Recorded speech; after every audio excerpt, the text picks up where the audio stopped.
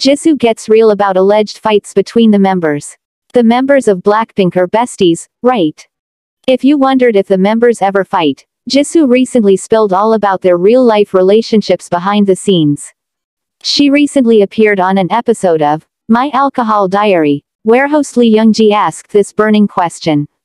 As BLACKPINK is so famous, people may wonder whether the members ever have problems with each other. Some people may believe that a certain member has trouble with another one and even go as far to create rumors. However, Jisoo revealed her true feelings on the issue, and it proves just how far off these people may be from reality. We laugh when we see those things. Jisoo. She mimics pointing at her phone laughing, the same way her and the members would laugh at a silly rumor. As haters pin the members against each other, they make jokes about the situation. We say things like, they say that I am your competition, so be careful.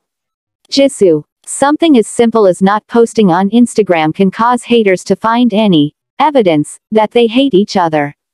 However, in reality, they know nothing about the members' personal lives. Hey, why didn't you post it on Instagram? It made a rumor.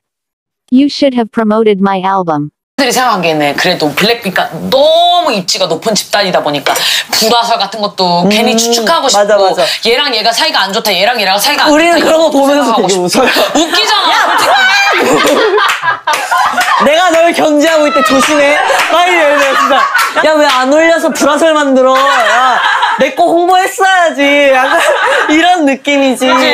되게 농담으로 그치. They laugh at jokes like this, knowing how much they truly love and treasure each other. While haters are off in their own world creating rumors, the members know the truth, so they just laugh. As one of the top girl groups, Lee Young-ji also asked Jisoo about her opinion on the future of BLACKPINK.